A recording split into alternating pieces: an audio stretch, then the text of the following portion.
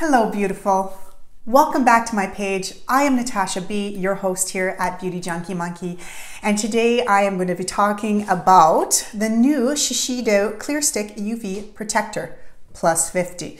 So if you are new to my page, I am a trained esthetician. I am 46 years old, and my content is based on reliable, viable products that work and the reason why they work.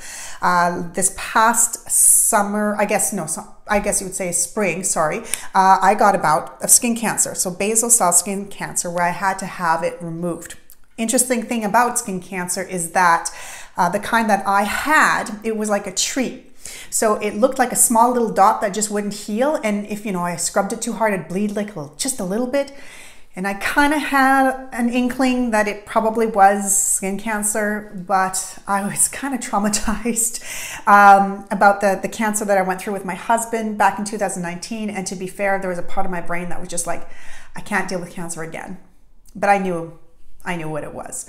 So finally I mustered up the courage to go to my doctor, to go to my derm, and they did a biopsy and it came back confirmed. So one thing I learned out of this entire experience is that when you are in your 40s, the body will present its bill. So that means all the stupid stuff I did in my 20s and 30s comes and bites me in the butt. And that is what I found happened a lot in my 40s. So once this happened to me, and I of course got a little bit more serious about the whole skincare when it came to SPF, I really started noticing that there's two factors that you need to know about the UVA and UVB rays. UVA or the aging, UVB are the burning. These will penetrate through your windows. So if you drive a lot and you get sun damage a lot on one side, that's where it's coming from. On your arms, on your chest, there's a lot of damage that the sun can do. It can actually change your DNA. So using sunscreen, I don't want to scare you, but I want you to understand that protection, UV protection is so important. And when it says broad spectrum, all it means is that it covers both UVA and UVB. That's really what it means. The next thing you need to understand is anything under 40, don't waste your time. That's what got me in trouble. I always used a 15 because I was under the mind and the impression that a little bit of sun is good. But the problem is that if you're fair like me, your sunscreen's not going to be as good as it could be at 15. In fact, when you're putting sunscreen on your face and you go out into the sun, as soon as you hit the sun, even if it's on a cloudy day, because it penetrates through all the clouds, it starts hacking away at your skincare. So it literally starts trying to break everything down. So what may work for you, what you think is a 15 is going to help you for like an hour or two, it might not even last that long. The other caveat is how much did you use? If you did the Gwyneth Paltrow, I'm sure she's a fabulous person, but I really wanted to slap her upside the head when she's like, I just put a little bit right here because that's where my skin pops out. I'm like, are you freaking kidding me, lady? Like,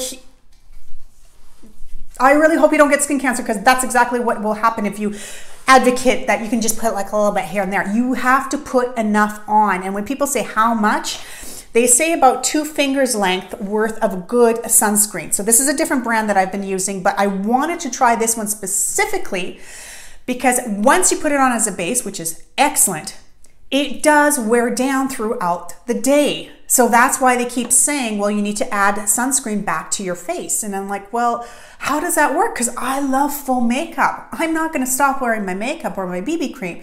I may not go full glam, but at the same time, I want to have something that I can use. So what I would use was typically an aerosol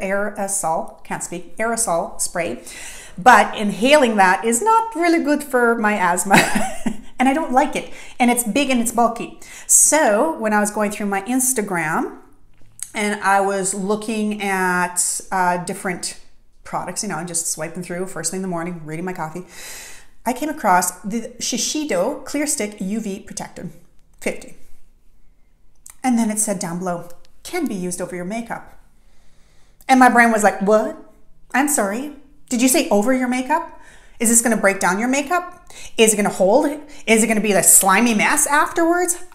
I need to know. So what did I do? I immediately went out and bought it or ordered it. And this COVID time, I try to do more online than I do in person. And I bought one. So today, I'm going to be testing this over my makeup right here for you all to see. Because like I said, your SPF breaks down during the day and you need to add more mid-afternoon. Even if you work indoors, you still need it, okay? So this is great. I love the convenience of it. It's an actual stick. Now I've put this on as my base. So I put it on as my base. I pulled it all over, worked fabulously. Didn't have any issues. My skin really was nice and moisturizing, so I really appreciated that because my skin is on the drier side, so I have to say I like that. But I wanted to see what would this do to my makeup? Will this disintegrate my makeup and make it into goo, a hot mess, as they say? Well, let's give it a whirl, shall we? So let's see. I'm gonna bring my little mirror here. Let's give this a go. I'm gonna go over my forehead first. Oh my gosh. Guys. Okay. I'm gonna go under the eyes, get in the nose. That's where the skin cancer. Gosh, why is it there? I'm gonna go under the eyes. I'm being generous. I want to see how this bad boy works.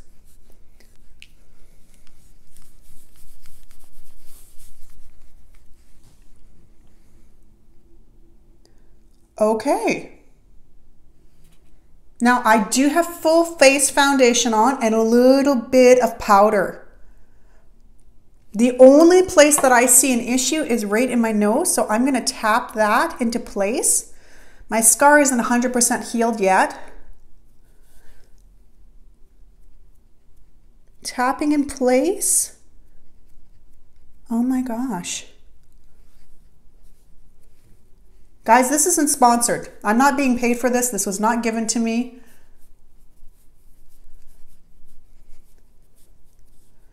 Okay, I like the hydration factor. It is a little bit oilier. I don't want to say oily because it's not oily, but there's definitely a moisture factor to it, which is probably not a bad thing. Now I am tapping my skin into place, just to see if it just mats itself down. Guys, it mats itself down. Oh my gosh. There's barely any on my finger. Oh my gosh. Okay, squish the face, get those fine lines and wrinkles activated. I think some in this area, you might get a little bit. I don't see it. There's nothing on the actual applicator itself. I mean, there's like a hint around the edges, just a hint.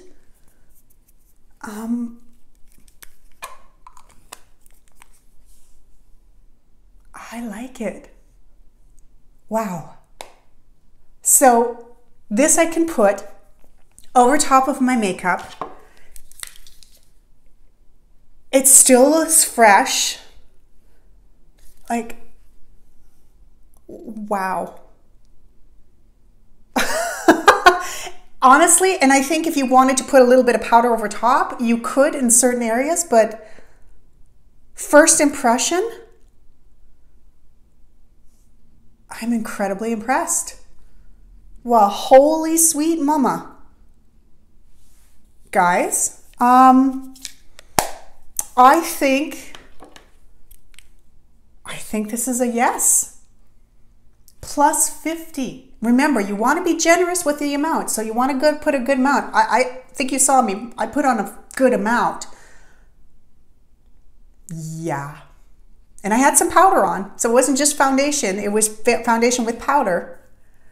My face doesn't feel sticky. I mean, you can tell that that's a little bit moist on top, but if you threw in a little bit of a pressed powder over top, I think it would be fine. There's like a little breakdown. But I mean, this is an SPF.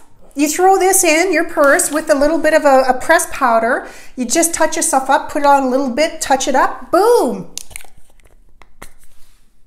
Like, okay, I'm going to put a little bit of powder on. I just want to see. Yeah. It sets beautifully. I like it a little bit with the powder over top of it. So I'm getting the SPF, and then this is my favorite powder, by the way. It's from NARS. Just so you guys know, it is my favorite. It's translucent, works like a charm, especially for somebody pale like me. But it kind of gives me more of an airbrush look, and it doesn't settle into the lines as much. It kind of blurs them a little bit better for me, but like I said, a little bit of breakdown in my scar, but it doesn't matter. I mean, my scar is just my scar right now. Yes, yes, yes. Definitely worth it for the summertime. Do it. I can tell you this already. I have used it over my BB cream and it worked beautifully. My skin felt fantastic, not sticky at all. Yeah. I highly recommend it, guys. Give it a shot. The worst it's going to do is make you a little bit extra hydrated. Nothing a little powder can't take care of. The worst, that's the worst. The best it's going to do is it's going to prevent you from getting any type of skin cancer as long as you can keep reapplying, depending how much you spend in the day too. Yeah, I love it. I absolutely love it. I'm sorry, guys. I'm still dumbfounded. I didn't expect it to work that good. I really didn't. I was like, no way. So yeah, highly recommend it. I hope this information helps. Please share this with others.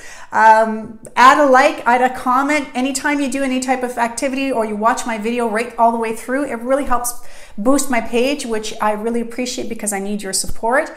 And thank you again for watching, and I'm really looking forward to sharing more of my tips and tricks in the future. Take care, everybody.